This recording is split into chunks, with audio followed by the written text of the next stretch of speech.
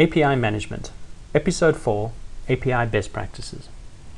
Hi, I'm Alistair Farquharson, the CTO of SOA Software, and I'm going to talk today about API best practices and what makes a good API.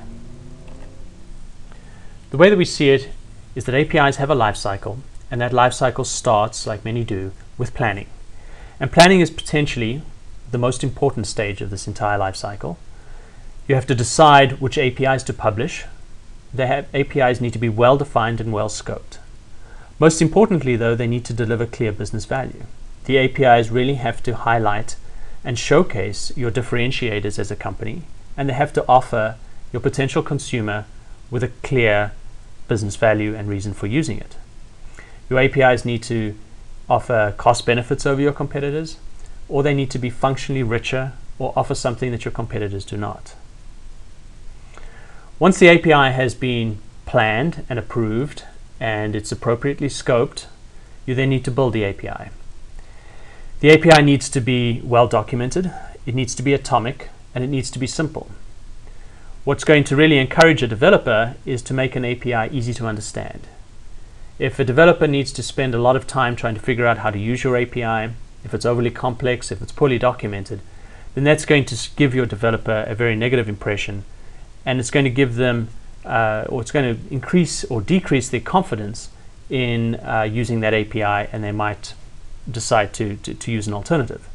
So I think that building the API appropriately, making sure it's documented well, and making sure that it is correctly scoped is vital. Once you've built your API, of course, you have to run it. And in running your API, you have to make sure that it's secure, you have to make sure that it's robust, and you have to make sure that it's managed. So you need to provide the developers the feedback that the API is doing what it's supposed to be doing, and you need to provide them with the confidence that it's going to stay up in at all times, and make sure that the developer keeps that confidence going, and make sure that they are happy with the way that this API is going to be performing, and that they are confident that the API is going to secure their customer data.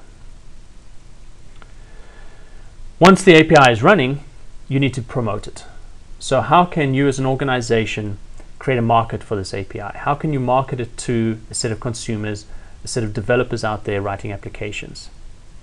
To do this, you really have to create a community around your API. You need to create a community of partners, certainly, which potentially will provide value add to your services and your APIs, but you also need to provide a community where your developers can collaborate with each other. Those developers also need to be able to effectively find your APIs. There needs to be a developer's portal where they can get access to the documentation and where they can collaborate around developing their applications. If they go to Google, they expect to be able to find your APIs, they expect your documentation to be indexed, and they possibly expect to be able to socialize your APIs through traditional social interactions. Last of all, you need to be able to support the API effectively. As the developers writing their API, they're going to run into problems, and they need to be able to come somewhere to get help and to get expertise and advice.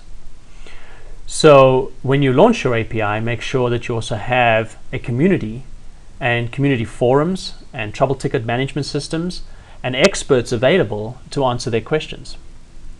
I think also importantly, you need these developers to be able to collaborate with each other around support issues to lower the burden on your own support organization over time.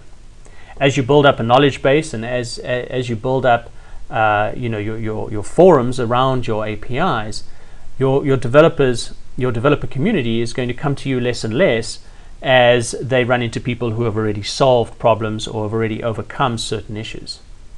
The other thing you need to do is seed the community with experts that can help if needed, that can drive credibility for your organization, and can certainly keep their ear to the ground, listening for potential upgrades and improvements and enhancements to the API set that you offer. Thank you for listening to episode 4 in our series.